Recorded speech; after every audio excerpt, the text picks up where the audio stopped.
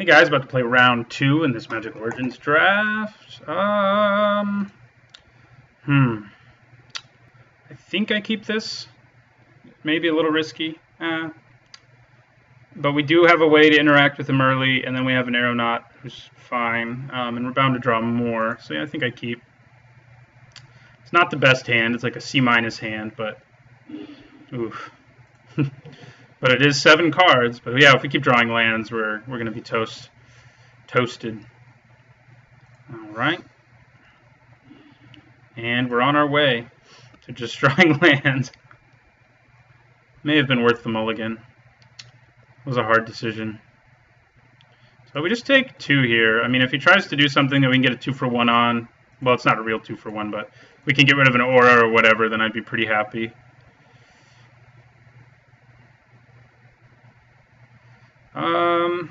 Actually, I'm probably just going to disperse that.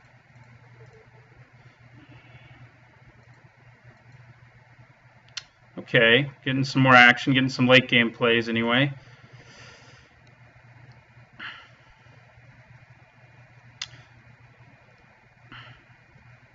Go down to 16.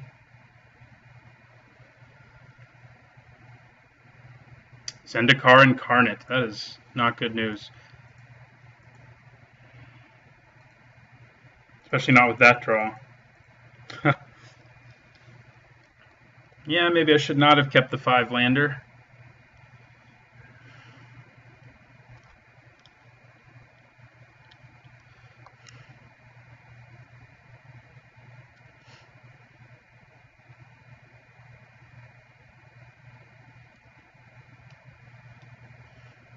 Oh, God. Dang. Yeah, that's pretty aggressive. I wouldn't usually mainboard that card, but clearly it worked for him there. Shoot. I think we just chump so that we only go to 10. And then if we're lucky, our patron will be able to trade with that, if we're lucky. Yeah, this one may be over in a hurry. Because trading isn't with our patrons isn't exactly what we want, especially when we have 4 lands in our hand.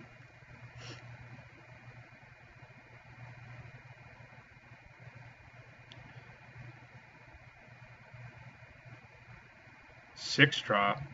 Vastwood Gorger. Oh no, he's got the X burn spell. Yeah, that's GG. Oh, that was a fast game 1, everybody. On to game 2. All right. That was a beating.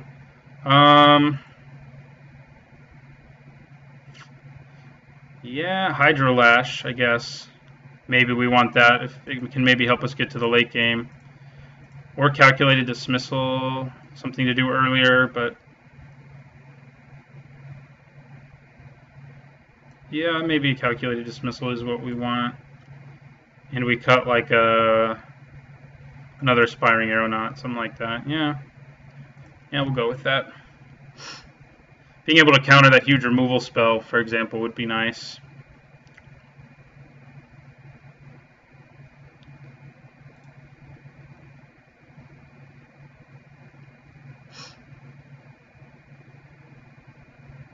Yeah, that took less than 4 minutes. The first game, opponent just destroyed us. This is a much better hand, so that's good. Probably play Hangerback Walker in turn 2 since I don't have anything else to do. But we do have a pretty good curve out, which is harder to do in this deck than most. We have turn 2, turn 3, turn 4. So yeah. And we'll get an island with our Evolving Wilds at the end of his turn. We'll just do it now, actually. Island. Ooh, Patron of the Valiant plus... yeah, so we'll play our Hangerback Walker.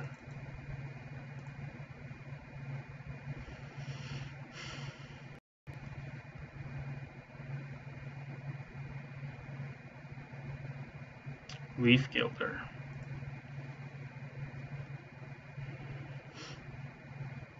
Do I want to attack into that? I don't know, it seems okay, actually. I'm okay with that. we get a Thopter token and we kill the thing, so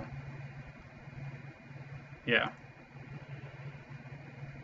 Value. I mean, it's not, you know, as flashy as it could be with that card, but it does slow him down some, and it sets him up for losing whatever he plays to our Separatist Void Mage next turn, and then Patron of the Valiant will be on the table before too long.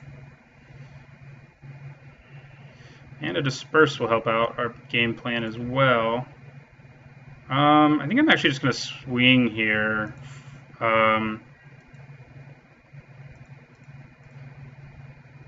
Really kind of doubt he takes it. I mean, I doubt he blocks, is what I mean to say. Yeah. Do I want to play the Void Mage? I think I do. So yeah, we'll hit him for that. And we'll play the Void Mage. Where was he last game, huh? And we'll end the turn.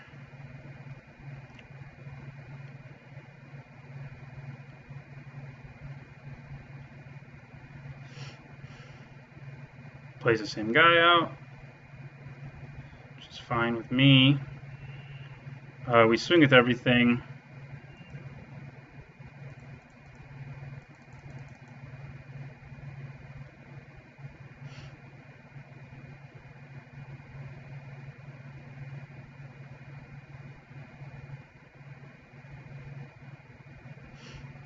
He's actually thinking about blocking, I guess. He might have Might of the Masses, I guess. Okay, well, in that case, we'll use Disperse this turn. Blink his spell. Still hit him for 5. It does make it so we can't play our Patron of the Valiant. Actually, I should have hit him for 1 more. It does make it so we can't play our Patron for another turn, but it's no big deal. Boggart Brute again. He just keeps coming. It's a good draw. So we swing at everybody again.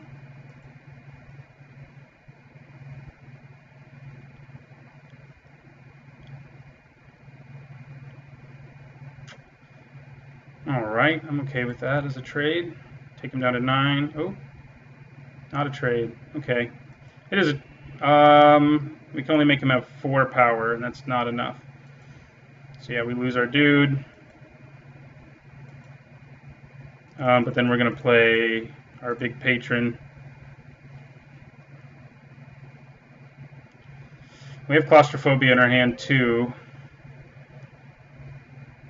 What is this? Alright, something to be Claustrophobia. It can still burn us every turn, which is pretty annoying.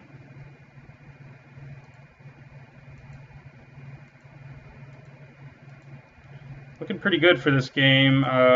He may have a big removal spell in his hand, though. But we go Claustrophobia. We got to play our game in this one, the tempo game, where we just keep rolling.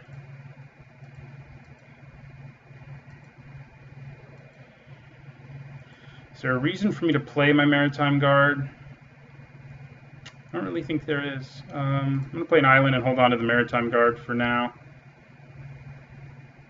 Well, I guess if he played like a flying blocker, it can help me force through lethal. Yeah, let's play the Guard. What the hell? Definitely makes him worry a little less about what's in our hand, but... Okay, we got game 2. That was a fast game 2 as well, so this round already definitely on track to be much faster than round 1. Yeah, we'll leave Calculated Dismissal in there, I think.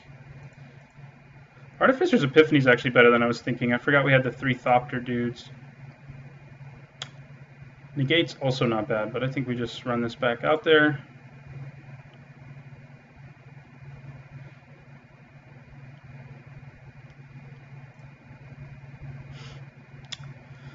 Everyone else is already done, it looks like.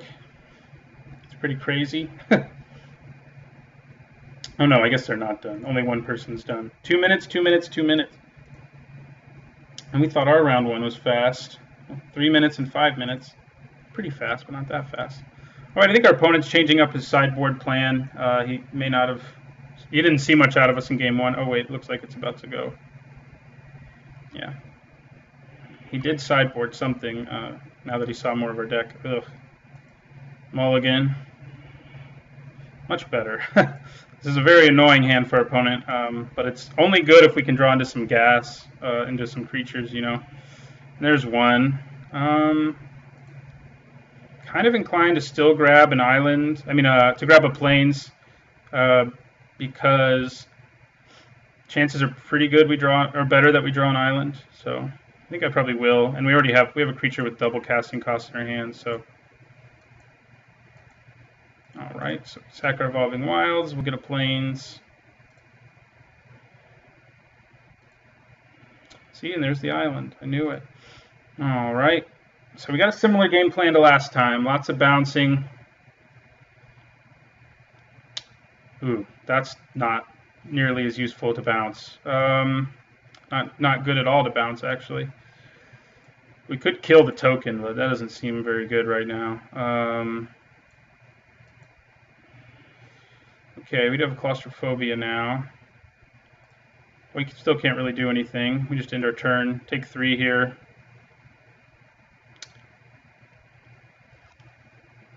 Like, if you tried to use Might of the Masses or something on the token, I'd go with Disperse. But we'll just take 3. And I probably will play the Void Mage to try to get rid of, to bounce Thopter. See what he plays. I may just Disperse. Should I Disperse that? Or Separatist Void Mage that? Yeah, I think I'll probably just play our Separatist Void Mage on that and bounce it.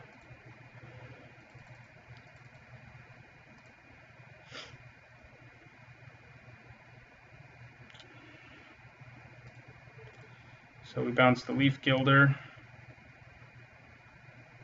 Can trade with the Gearcrafter now too. Wait, what are you doing?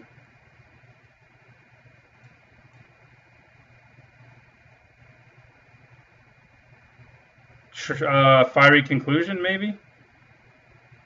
Yeah, well, that sucks. The trigger's still on the stack, though, so the dude still gets bounced. So, I don't know if you knew that. So, I'm okay with that.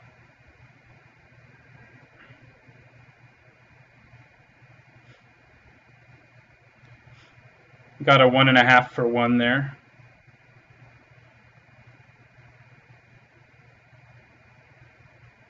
Should have printed a Twin Bolt in this format just for dealing with gear per Gearcrafter and his Thopter friends.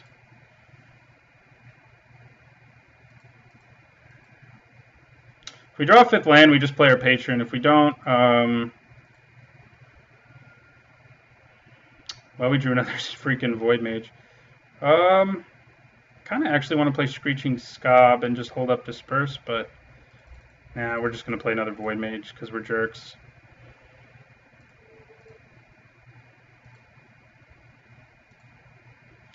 Then once he plays whatever big creature he wants to play, we have Claustrophobia for it. So, but in the meantime, we can just keep pushing him back.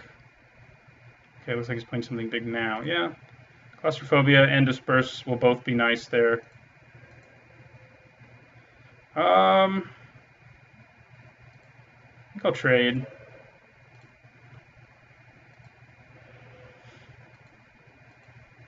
And now I think we just play another one. We just play Void Mage again and bounce that guy. It'd be nice if we could get our 5th land, then we could really pull ourselves ahead. Yeah, I knew it was an annoying hand, certainly, and we still have 1 Disperse to go. All right. Okay. So now we go Claustrophobia.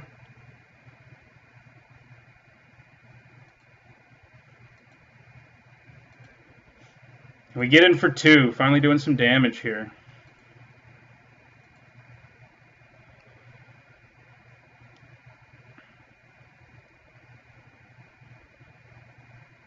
Alright, Leaf Gilder. This time it can stick around, you know, I'll let it. And I'll even offer a trade.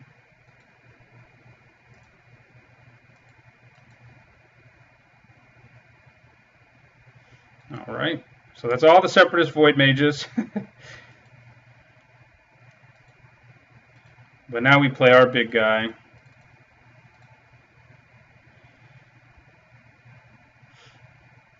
Who has a brother in her hand. Leaf Gilder. So he's got all the Leaf Gilders and we have all the Separatist Void Mages, basically. That's what I'm seeing.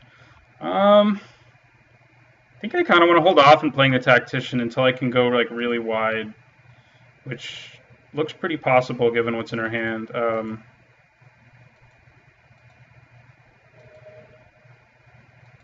I think we go Maritime Guard, who can block a Leaf Gilder like nothing, and then Screeching Scob.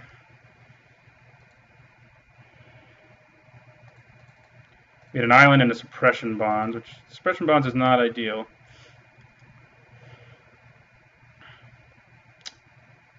It's one of our few hard removal spells in addition to all of our bounce. Call of the Full Moon, huh? Well, we did not leave mana up for Disperse, that's for sure. So we're just gonna take you could double block and kill it and get a 2 for 2, I guess, but I think I'm just gonna take 5.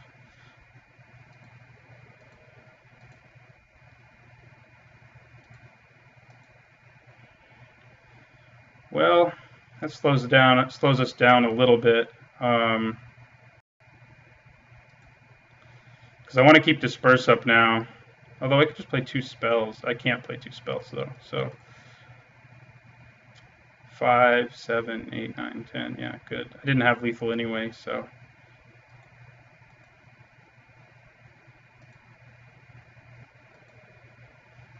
I could just play another Angel here. I think I'd rather just use Disperse though.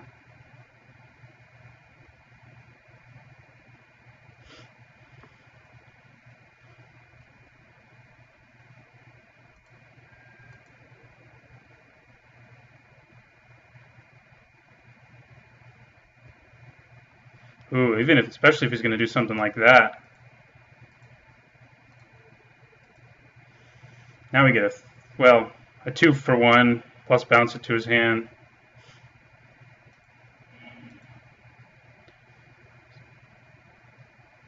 Gear Crafter. Okay, that's annoying.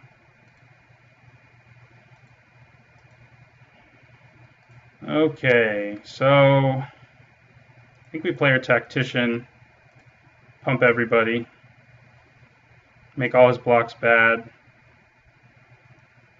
So we have 5, 7, 10. So we have lethal, so he's going to have to block at least one thing. I'm a little worried he might have a trick, though. But we do have something to block the Gear Crafter, at least.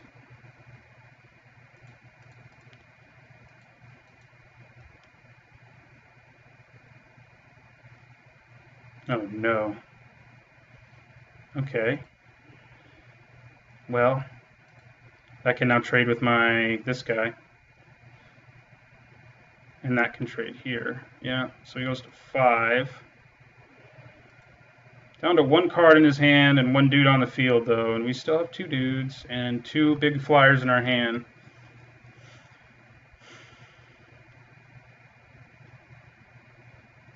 Leaf Gilder? Yeah, he got all of them, didn't he? And that might be one I bounced. It was one I bounced, wasn't it? Yeah. All right. Well, his hand's empty now, and we have another one of these guys. And I'm going to swing for 1 so we have lethal on the table. I probably should have done that first. So he's got a block here, or lethal. Yeah. I mean, it's still lethal now if he doesn't play a blocker or a removal spell, so.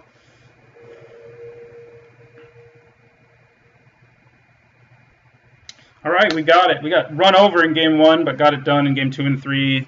Separatist Void Mage has definitely been the MVP of our deck so far. We got all 3 of them in that game, and 2 Patrons of the Valiant, which was good. So we're on to round 3 for another shot at 3-0. 3-0'd in last week's, and maybe I can do it again today. Thanks for watching, and don't forget to like, comment, and subscribe, and I'll see you for round 3.